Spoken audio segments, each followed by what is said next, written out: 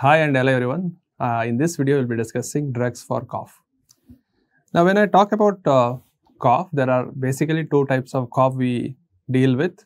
One is called as a dry cough and one is called as the productive cough. Now, what is the meaning of dry cough? Dry cough has no sputum production. So, dry cough has no sputum. Where do you see dry cough usually? In the upper respiratory tract infections, you see dry cough. Productive cough is a cough where you find sputum, and usually the lower respiratory tract infections like pneumonia, bronchiectasis, they produce the mucus that is becoming a sputum. So let us understand what are the drugs for dry cough and what are the drugs for the productive cough, also called as wet cough. First, we will lead the understanding of dry cough. Dry cough, remember, should be suppressed. Now, the drugs which suppress the cough are called as antitussives. So, antitussives are nothing but the drugs which suppress the cough. And we have drugs called opioids. Opioids, the main action is in the brain. So, they suppress the cough. Most important drug is the drug called codeine. For codeine, if you add fol, it becomes fol-codeine, and a drug called levopropoxyphen. So, let me repeat again. The drug name is codeine. If you add fol, it becomes fol-codeine and levopropoxyphen. Now, what is the drawback of codeine? What is the drawback of codeine? Codeine, if you give for dry cough, it becomes morphine in the brain. So, it is an opioid. So, most of the problem is if you give codeine, patient will start abusing the drug because codeine becomes morphine, which will cause euphoria, pleasure to the patient. Second important drawback of codeine is it can cause sedation in the patient. And number 3, the drug can produce, if you use it for a very long period, the drug can produce a problem called constipation. Patient may develop constipation, and if you give it at overdose, patient may go for a problem called respiratory depression. So, the breathing will become difficult, there is respiratory depression. So, there are 4 drawbacks of codeine. One is patient may abuse it. Second, it will produce sedation. It can cause constipation and respiratory depression.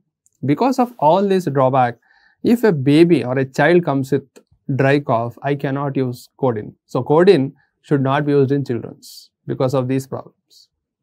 So, there is always a discovery for betterment. So, we came with another group of drugs for dry cough.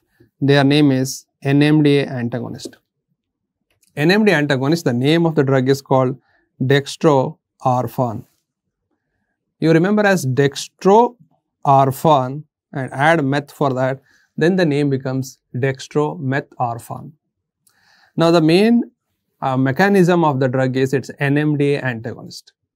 Sir, what is the difference between the codeine and this drug?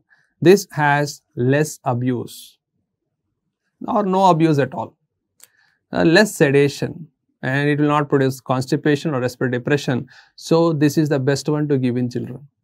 This is the best one to give. Then we have a local anesthetic. The local anesthetic name, if you read it, it is called as benzonatate. The name is benzonatate. Benzonatate is a local anesthetic. So, when it is taken, it prevents or blocks the lung stretch receptors. So, whenever the stretch receptors in the lung gets activated, the cough will be there. So, that is suppressed by benzonatate. So, remember the name dextrometharphan and benzonatate. So, there was a question asked, can we use dextrometharphan and codeine together for dry cough so that we get more effect? Never. Because whatever drawbacks we had with codeine, that is why we came with dextrometharphan. So, never give this combination, and this combination becomes irrational. The combination becomes, just a minute, the combination becomes irrational. So, never combine this, because why did we come with dextrometharphan?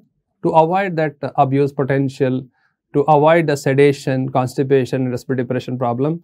So, that rationality will be lost. So, do not give them together. That was a question asked in one of the NEET-PG and INI-CET exams. Moving on to the next type of cough, that is called the productive cough. So productive cough, there is sputum produced in the lungs. Sputum is nothing but it's the mucus which is there in the lungs. So when there is mucus, mucus will not come out easily. Mucus becomes thick. When it becomes thick, it's very difficult to remove it. So what we use is a group of drugs called mucolytics. So mucolytics are the drugs which will make the thick mucus or the sputum which is thick into thin watery secretions. So it will make it thin watery mucus. So that is the reason why we use mucolytics, so that they can come out of the lungs.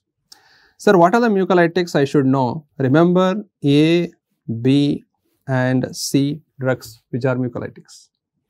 Sir, what is A for? A stands for a drug by the name Ambroxol. The name is Ambroxol. So read bro sir, I am a bro. But this bro has one more brother. His name is Brom. His name is Brom and he acts excessively hexane.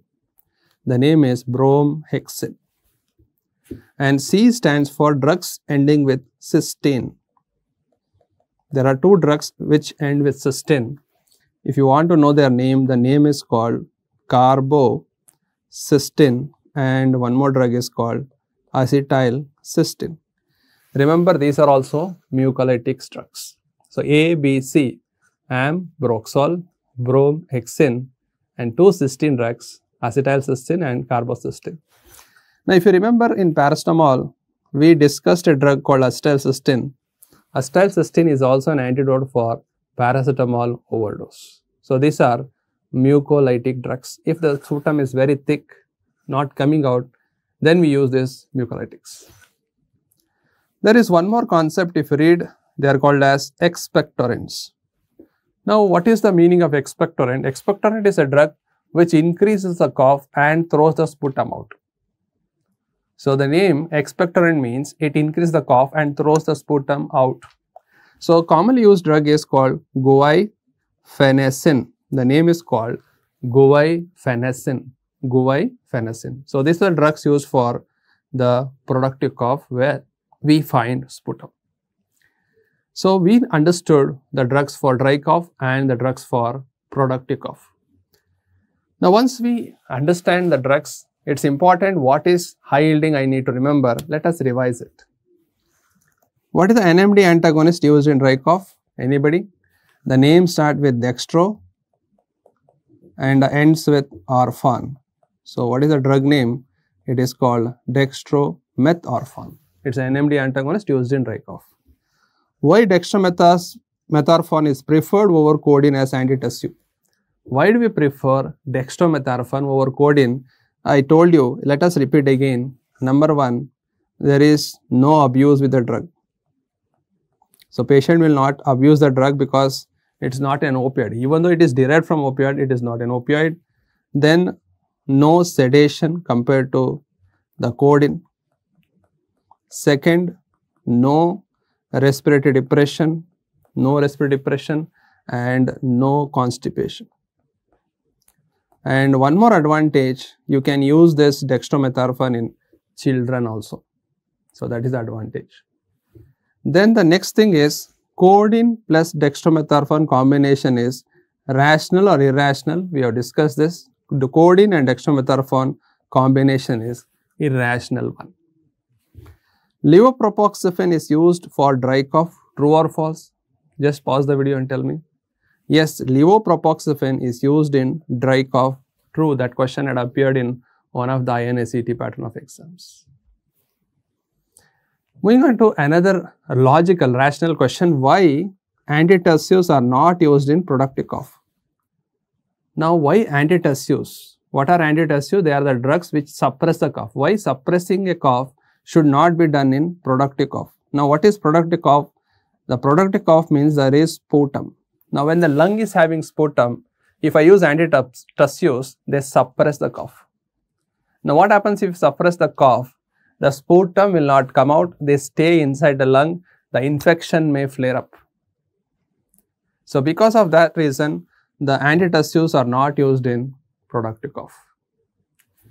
Cough with tenacious white sputum, mucolytic like bromhexin is used. Is it true or false? A patient comes with very thick sputum, whitish sputum, particularly in COPD and all, you see that. So can I use bromhexin? Yes, true. Why, sir? Because bromhexin is a mucolytic which will make that thick sputum into thin watery secretion and it will come out. So it's a true statement. So with this video, we understood what are the drugs for cough. Even though topic is very small, sometimes these questions are going to come in your competitive exams. Thank you all. All the best.